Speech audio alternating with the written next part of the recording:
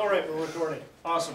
So I was looking at chapter 4, and to be honest with you, I think really I'm going to spend the bulk of the time on chapters 6 and 7, because chapter 4 is just stoichiometry, and the beginning of it was what's a strong acid, what's a strong base, memorizing what those things are, and I think you guys have that down pretty cold.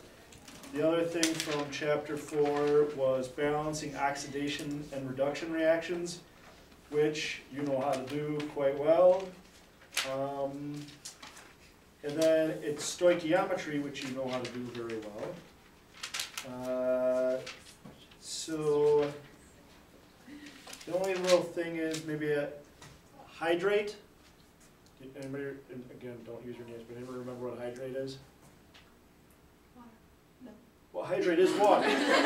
You're right. A hydrate is a crystal that's got water in it. So if they write something like this, sodium chloride, big dot, 5 waters, this is a sodium chloride crystal with water trapped inside. So you've got your crystal, and if there's water trapped inside the crystal, we call it a hydrate. If there's no water trapped inside the crystal, like this one, there's no water in there, then we say it's anhydrous.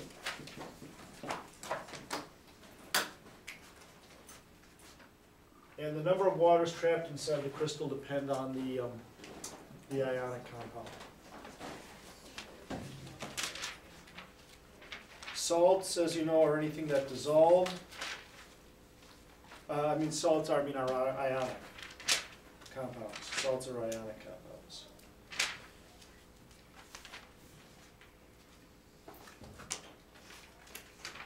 So the anhydrous is the crystal without water. Without water. Yep. So it'd just be pure sodium chloride. How come it doesn't? So most crystals do trap water in it. No, I mean, how come it doesn't dissolve? Because it's a salt. No, no, that's not what I said. I don't know. I said. NaCl and water. How come it doesn't Oh, dissolve?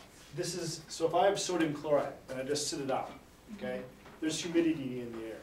Oh. And so some of the water in the air goes into the crystal. Oh. But if I put sodium chloride into a beaker of water, it will dissolve. Yeah.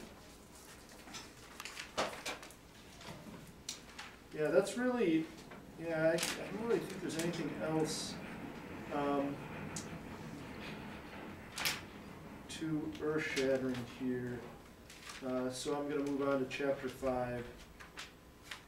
Because we reviewed balancing oxidation and reduction in chapter 17.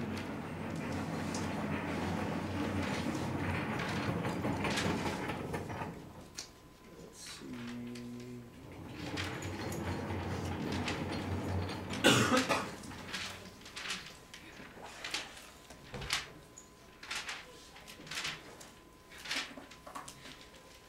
Well, let's just make sure you know the difference between ideal gas theory and real gas theory.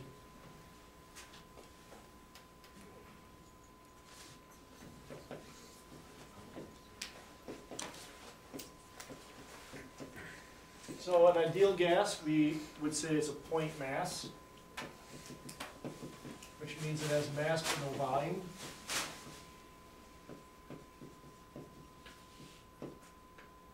Whereas a real gas takes up space and volume.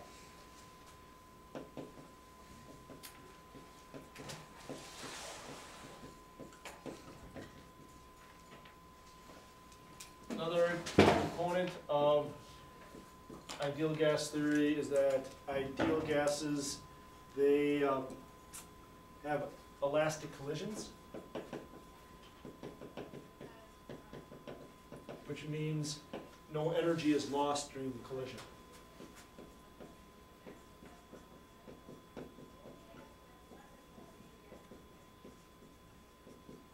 So normally when two things collide, there's some sort of heat generated and you're going to lose some energy that way. So some of the, because you've got kinetic energy of this guy moving, kinetic energy of this guy moving, when they collide, the total energy should be the sum of the two, but when they collide, actually it's less because some of the energy is converted to heat. But for elastic collisions, we pretend that no energy is lost. And you guys can interrupt me too if you have a question, like what do I mean? And the third Mr. thing, Larson, please call 4404. Mr. Larson, please call 4404. random motion. We assume that the gas particles are moving independently of each other. So then obviously with real gases, it's just the opposite. Collisions aren't elastic.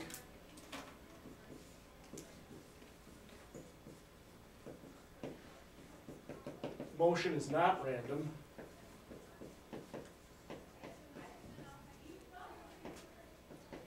Because gas particles can attract each other if they get close enough. Or if it's a polar gas, like if you're talking about water vapor in the air, H2O is polar. So if you got two water molecules floating around in the air, if they get close enough, their dipoles are going to attract. The ideal gas equation, PV equals nRT, whereas the real gas equation is P plus A N over V squared, or we can just say N squared over V squared, times V minus NV equals nRT.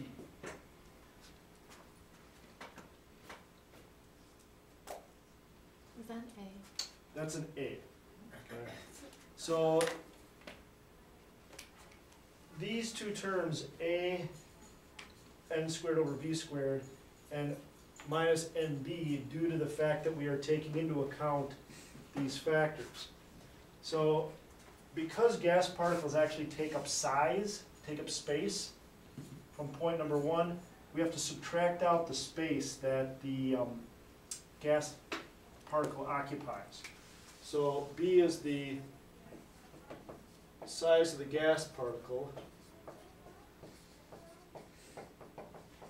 and B is basically the number of moles.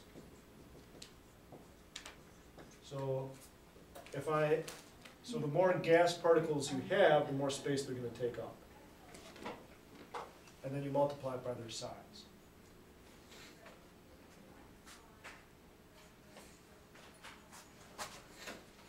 What is A? I'll get to A. Okay. So if I was going to ask you which has got the largest size, which gas particle's got the largest size?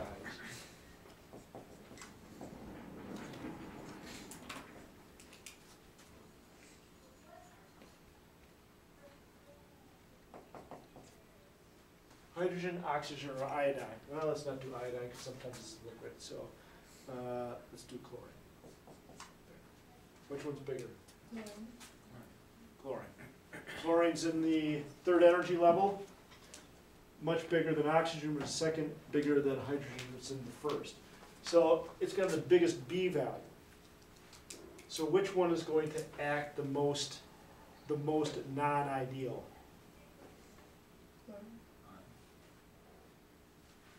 In ideal, we pretend all gases are the same size. When it's real, then we take into account their size. So the one that's going to behave the least like an ideal gas is the one that's the biggest, so the chlorine.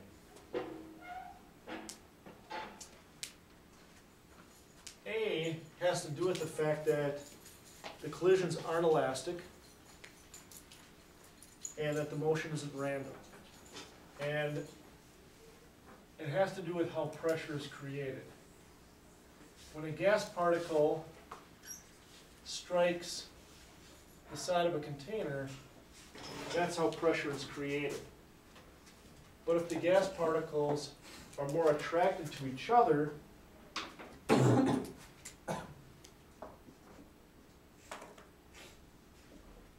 they're attracted to each other, they're not going to hit the balloon or whatever the wall of your container with as much force. So that's going to affect the pressure.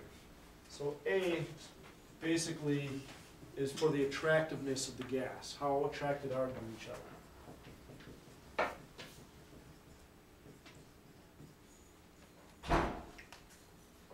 And then the n squared over v squared, that has to do with the concentration. Would you be able to predict A without looking it up? You could predict a relative strength. Like of the like a specific gas, like is there a trend on the periodic table? For the most part, yes. You know, you could predict it. Now, the way you actually get A is by doing it experimentally, finding the actual number. But relatively, you could predict pretty good. What's the trend on the periodic table? There is no trend on the periodic table. Oh. The what it's based off of is really polar or non-polar and size of the molecule combined. N is the moles, V is the volume. So if you have lots of moles in a small volume, you can have a very dense concentration of gas, so there's going to be a greater attraction. If you have very few moles and a very big volume, well then the gas particles aren't going to be very close to one another, and therefore the attraction will be smaller.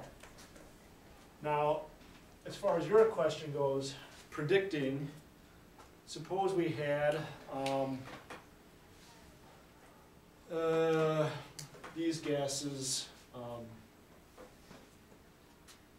carbon dioxide gas, ammonia gas, and sure, why not? Water vapor. And no, let's leave water options. Let's just do CO2, NH3, and H2. So which gases are going to be most attracted to each other? Well, we know a little bit about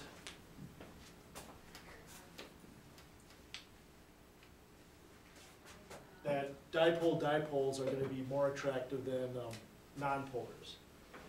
So if I do the Lewis dot structure for carbon dioxide, this is what I get. This one is symmetrical. Carbon dioxide is nonpolar.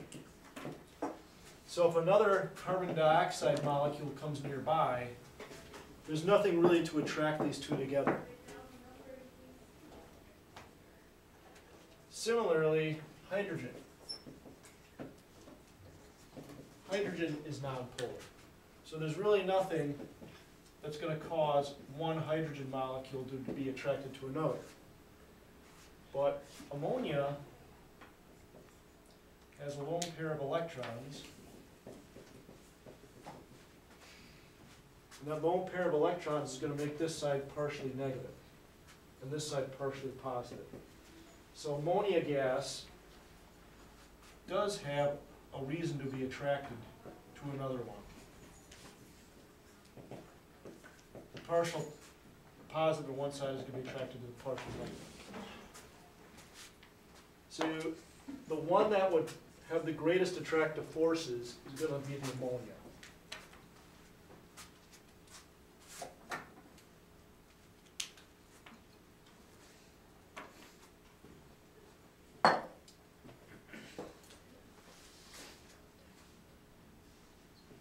It'd be dipole-dipole. Yeah. Because you have the partial negative on one attracted to the partial positive on the other.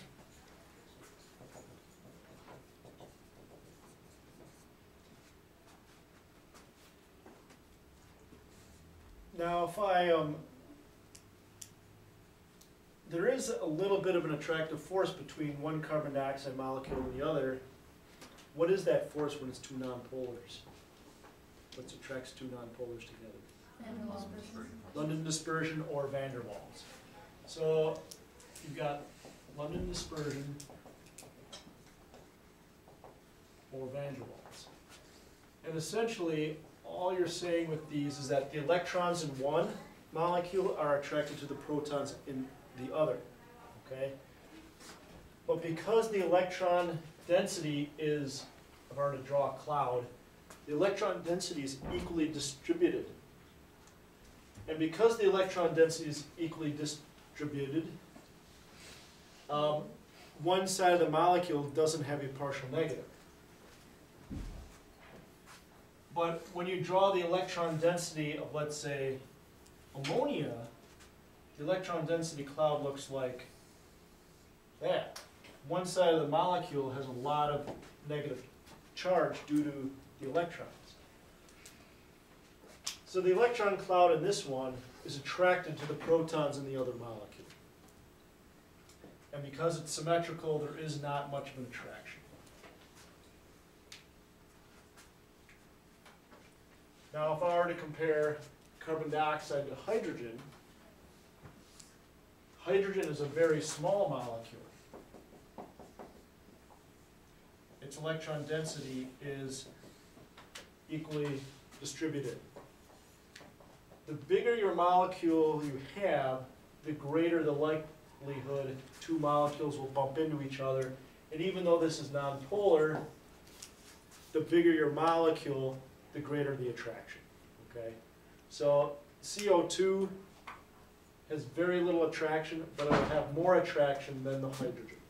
So this would be 2, and this would be 3.